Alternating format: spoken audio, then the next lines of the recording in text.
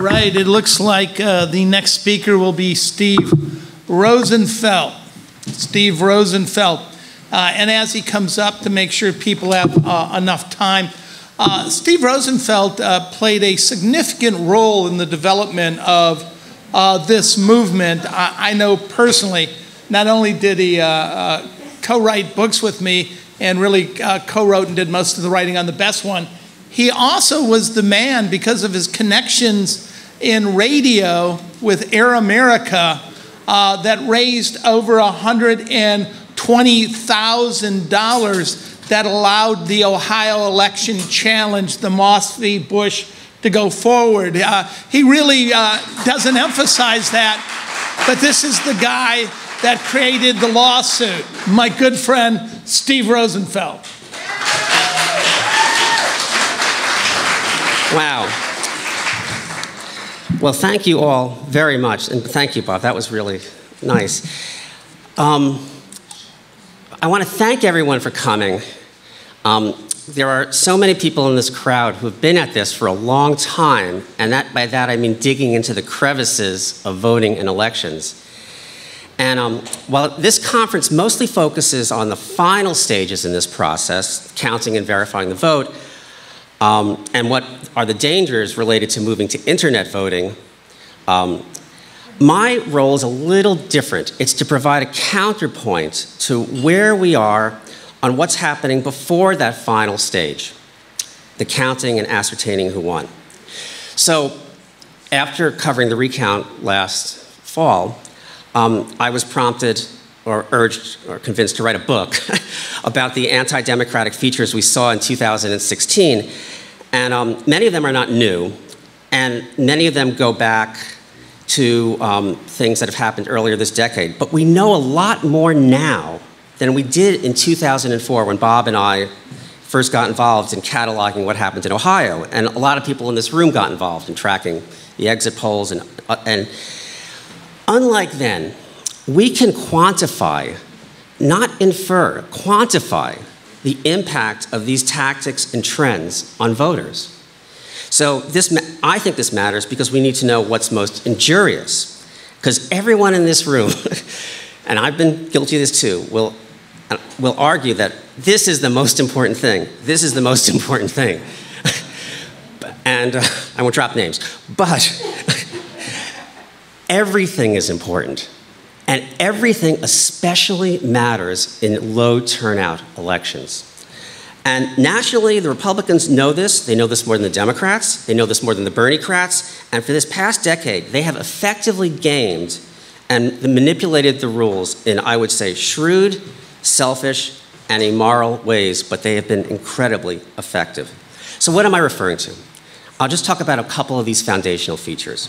We have gerrymandered political districts. We have registration obstacles. We have fewer ballot casting options. We have paperwork and identification requirements aimed at new voters and people going to the polls, not by voting by mail. And they do this because they never know what's going to be the final swing district in the final swing counties in the final swing states. So they cast wide nets, and they're deliberately crude, and it's shrewd, and it works. But we know now in 2017 how impactful some of these tactics are. And what I mean by that is how much they advantage one side in the percentage of reported votes when the votes are counted. This has been studied by academics, congressional researchers, cited in court cases. So here are the biggest ones. And I'll talk a little bit after this about what happened in the Democratic primary with Bernie. But what the Democrats have done in their own anti-democratic ways pales next to the GOP. It is not on a national scale. So redistricting, which was before the Supreme Court this week, what is it? It's segregating reliable voters when creating political districts. So we had the recount states, states where the final count was 10,000, 11,000, 24,000, 50,000. And then you have these districts, state legislative districts, and you have their congressional delegations that are 2/3 red. How does that happen? Segregating reliable voters. So, data geeks not me, but people at 538.com, the Cook Report, David Daley, they looked at the Republicans' last gerrymander in 2011, because that's when it happens. It's the last of this decade. And they have found that the Republicans in these gerrymander districts have a 6 to 8 point percentage advantage, starting line advantage. These 6 to 8 points in the number of reliable voters that are likely to cast ballots in November. And the Supreme Court, which had they used the exact same numbers when they issued their decision last November, this spring about North Carolina. They found that GOP House members routinely won with 56% of the vote, where Democrats won with 69, 70%. So this is not voter suppression, this is structural rigging. And it sets the stage before campaigns, candidates, debates happen. And this is a giant hurdle. And there's more to this, that only giant turnout waves can breach. And of course, this is not every state, but these are the states that matter in national elections and determine national power.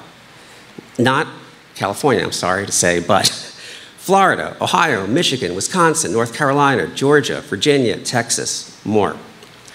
So the next one is stricter voter ID requirements to get a ballot. Again, this is not blue state America, but there are new numbers that have come out in the past year. So you have studies by congressional analysts, academics, that say stricter voter ID blocks 2 to 3 points off of turnout in November.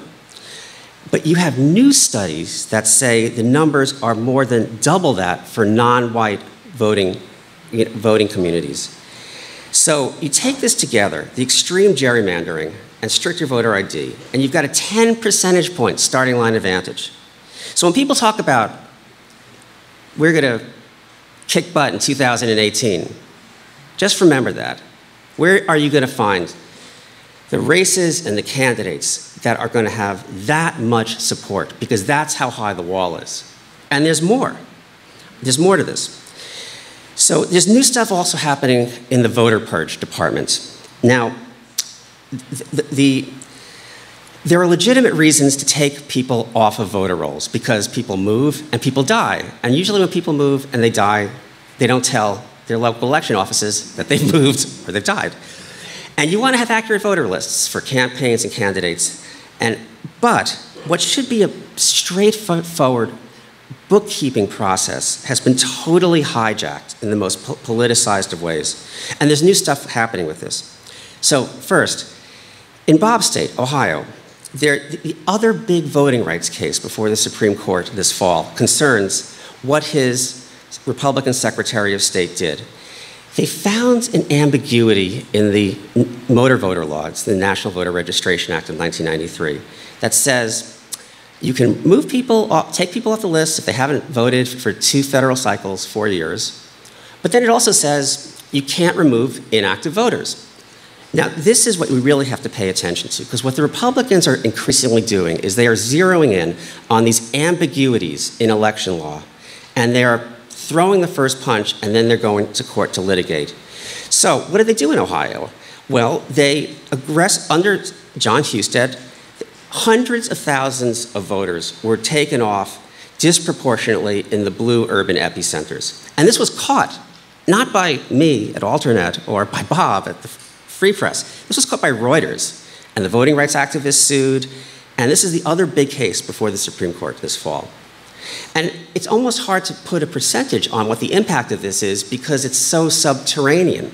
But unlike the mathematics around voter ID and redistricting. So there's another thing about this tactic of seizing on legal ambiguities that we really have to pay attention to. We know how accurate data mining is when we're on Facebook and Google. You cannot go to another web page without seeing an ad for what you just looked at. Everybody knows this. But when it comes to elections, the opposite is happening. We have this trend where bad data with known error rates is being used to create hundreds of thousands of false positives in the process of validating voter registrations. And this is not just Chris Kobach and crosscheck. This is bigger than that. So you have states like Georgia, which should be a purple state and could tilt the balance nationally, with a Republican Secretary of State who's now running for governor.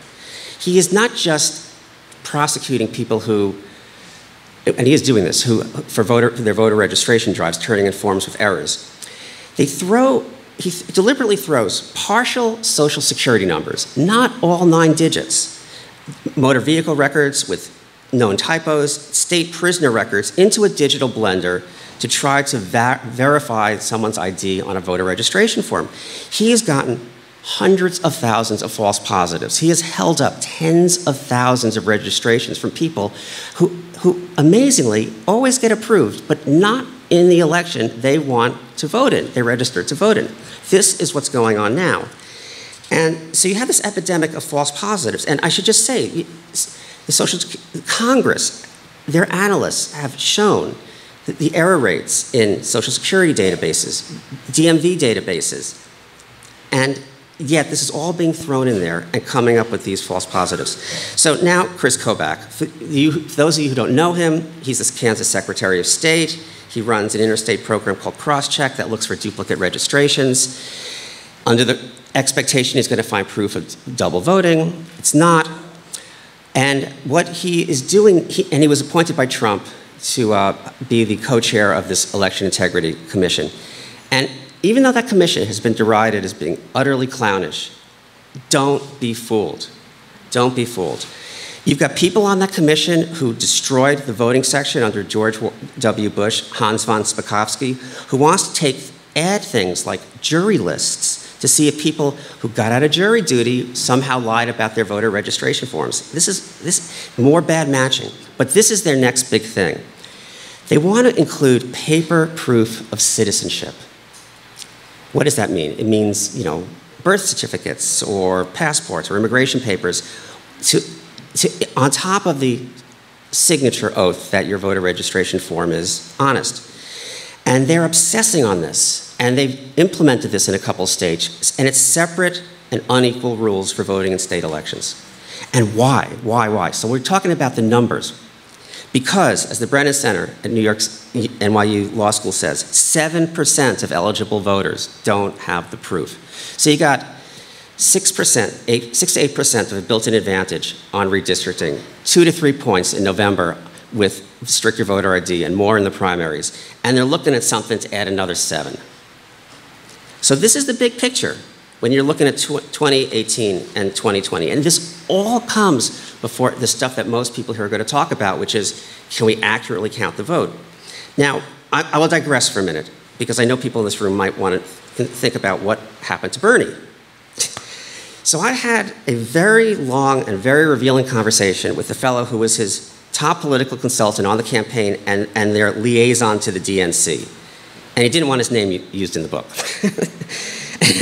And he said that beyond all the DNC stuff, where they were all in for Hillary, what I mean by that is the lack of debates that they scheduled, all the stuff that came out of WikiLeaks, all that stuff, he said there are these layers of institutional and cultural inertia that don't always necessarily have anti-democratic intentions, but they have anti-democratic results. Exhibit A are the caucuses. These citizen-run caucuses are so unprofessional and their stakes are too high. And for people in this room, there's one singular feature to note. They don't release the raw vote totals. The Des Moines Register said Bernie won, but they couldn't prove it, and they couldn't prove it. And I'll go on from there. And then there's also like the resistance in the party to why people won't change things. Because they've always done things the way they've done things. And that takes you to a space like California, where we are here, where they have superdelegates too. And that stopped a Bernie crap from winning a state chair. Okay, and then we have election officials, and it's not every election official, but Bernie encountered a lot of sloppy election administration that also degraded his numbers. We never got enough proof, in my view, to figure out if he would have won certain states where we think he would have certainly have done better. But all of this is adding layer of injury on top of what should be the right of people to have their votes counted and cast and counted fairly. So that's, and what I just want to leave you with, and I'll stop here because this is probably enough, is if you look at every way the system, up to the point that we are here to talk about, you guys mostly on the counting and the verifying, it has been targeted and gamed in the most intricate and Byzantine ways by people who, by the Republicans mostly, nationwide. So why would that stop when it magically comes to counting the votes or developing new election systems to replace, what we have now? And so I know some of you are working on this, to try to change that. And of course, I hope you're all successful. But this is the landscape we face from start to finish, every point along the way where it really matters. You see things that preempt voters, preempt vote counting, preempt what we would hope would be free and fair. So thank you.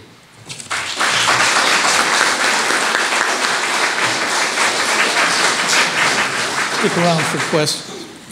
All right, we got time for questions. I'd urge those that are watching out there, go to the website nvrtf.org. If you like what you're hearing and want to support it, go there, get information, and send donations. All right, first question, looks like Jonathan Simon. Go ahead. Thanks, Steve.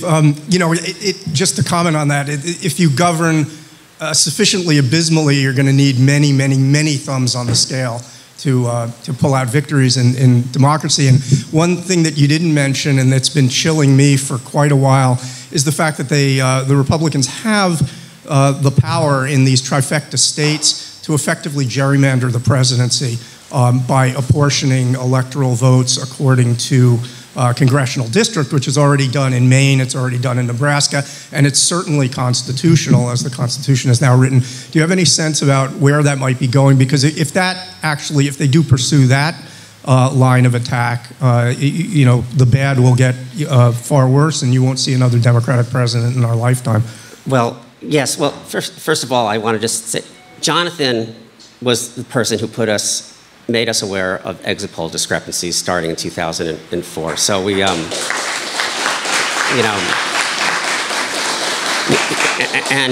so we need to, acknowledge and thank that. Yeah, what you're pointing to is really real, and this is something that ALEC, the American Legislative Exchange Council, funded by the Koch brothers, has been pushing for years, and this threat is not. It's not speculative. You have almost a threshold number of states calling for Article 5 Constitutional Convention, mostly red states. This would be on the table there. You have other people, I dare say, Larry Lessig, are you kidding me? Who is now also pushing for stuff out there so that, because he believes it would be so you would basically apportion the electors by congressional districts. It's not good, and I won't go on. I'll just take the next question. But Jonathan is right. It's a serious threat, and as the Republicans get more desperate, and as the American demography goes against them, because we have a more diverse country, they're going to resort to more desperate measures. So I have a similar question to the last person. So you make an extremely compelling case, and what I take away from that is basically we're screwed. So what do you suggest we as ordinary citizens do to combat any of those things that really seem insurmountable? Well, I think that I'm not as optimistic as I would like to be. Let's just put it that way. I think what matters most in 2018 are the governor's races, more than taking back Congress. Right now, Congress is stuck and is not doing too much. The bad stuff's about to come from the executive branch. But unless we have somebody who can potentially veto these bad maps, we're going to be living with these same political cultures that gave us these gerrymandered states, red state supermajorities, until the decade of the 2030s. Because there's no way that they're going to lose those supermajorities between now and 2020. Is it going to happen in Ohio, Bob? Okay, there you go. So the thing is, we have to focus on what is most important. And this is what's so hard, because every single one of us gets 10 emails a day telling us this is the crisis, we need to contribute, we need to do this, we need to do that. It all matters, but some stuff matters more than others. And I would contend. And I would say when it comes to 2018 elections, at least you have somebody with a veto pen when the bad maps are drawn. And that may not, they may still go back, as they do now, after ordered by courts, and draw up more bad maps. But it's quicker to have a veto pen than going back to court. And that's about the best I think we can do. Hello. At the outset, you said that we were headed toward internet voting. And that really gives me pause, because people who build computers say that today's chips are so dense that unless somebody who programs them deliberately indexes them, there is no way to discern every program that is resident on them. They can have Trojan horses, they can have sleepovers, they can have backdoor entries for software engineers. Georgia reported 23,000 machines, programmable devices, in their recent election. How would we ever police the equipment involved in internet voting, and why should we go that way instead of taking the vote back into our own hands and counting it ourselves as Germany and France and other smart democracies do? Well, I could not agree with you more. And I would say that, to be honest, I'm not the best. You have people in this room who are going to be speaking after me and speaking tomorrow who will be able to give you detailed answers on the spectrum of that. And it would not be right for me to even try to answer that. But because you have people here who really know what's going on and can really say a lot more and better than I. But it seems pretty clear that the standard needs to be paper ballots, and if they're going to be scanned, which they are going to be scanned because we have a country of 140 million people who vote in presidential elections, they have to be considered public documents, so people like John Brakey, who's in the back of the room here, can tell us how you can do, citizen-led audits. And the thing is, stick around and hear these people, because some people, like what John will have to say and what Barbara Simon will say a little bit later this morning, I'm sure will touch on this much better than I can. States run elections. We're smaller than any of those countries hand-counting votes. I completely agree with you. And you know what? And we face the same stuff with our health care. California we are a supermajority blue state. And so yes, and so maybe that suggests that we need to focus locally and statewide in our states, because that is the building blocks. Elections are run at the state level. So you kind of introduced me before when you were talking about those people that don't know all of the stuff that's going on. That's me. So when you have those gerrymandering maps, when they put those up, you can tell that they're not right, because they'll be like a regular size, and then this little chunk will be all the way out, and then they'll come back up, right? So it doesn't look right, but when you start talking about data points, that's when I believe you're saying why technically that doesn't look right, something. But is it gerrymandering because of the exclusion of the reliable voters, because they know who goes to vote? So one moment, so the finish is, so the attack is on turnout motivations? No, let me tell you, there's so much in all this stuff and so much background, so excuse me if I compress too much. What happened with gerrymandering? Obama won big in 2008, and he had a lock on the Congress, and he had the presidency. So a Republican strategist who specialized in state elections got very smart, and he thought, if we can take over and win enough majorities in enough state houses across the country, we can draw these maps. So with Karl Rove's help, they ran some of the nastiest ads ever seen in local political campaigns in 2010. And as a result, they got to sit at the table, and here's what they did. They got their butts kicked in 2008. So they looked at who were the Republican voters that turned out, and they drew districts where they knew that the people who voted for John McCain would actually amount to at least 56% of the reliable voters in those districts for state legislative office and Congress. And then they packed the Democrats into clusters where they were going to win anyway, but they weren't going to win by 54%, they were going to win with 70%. And so right now, the Supreme, yes.